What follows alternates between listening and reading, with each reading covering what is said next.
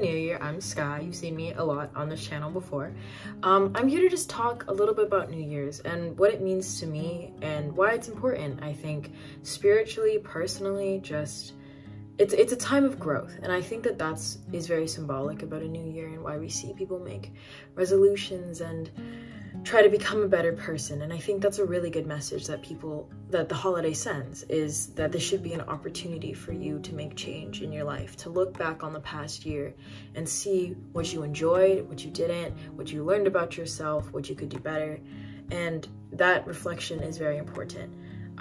For me personally, sometimes New Year's is really hard because I look back and I see all these things I want to fix and I'm like, oh my God, I'm doing so much wrong.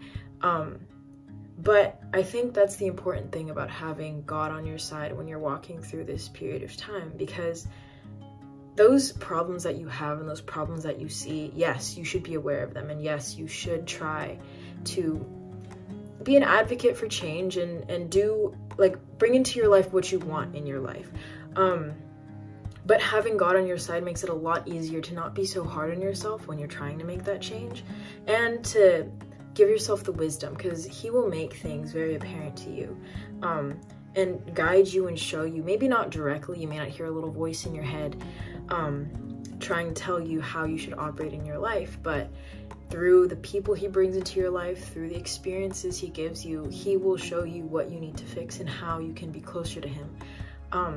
So I feel like this new year for me is going to be a time where I'm really going to try and grow in my relationship and really understand who he is and who he wants me to be, because I've had a lot of struggles with my faith as normal. I just started college. Like, there's huge transitions coming into my life, and I'm so eternally grateful for each one of them, and I feel so blessed with where I'm at.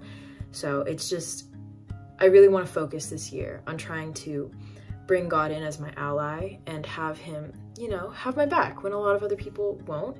Because it's at least nice to know that there's one person out on the planet who will always have your back in a positive way. Like, humans, people make mistakes. People can try to have your back but do the wrong thing, and they're not always in your head. They don't know what you're thinking, feeling, and sometimes those thoughts and feelings are really hard to communicate.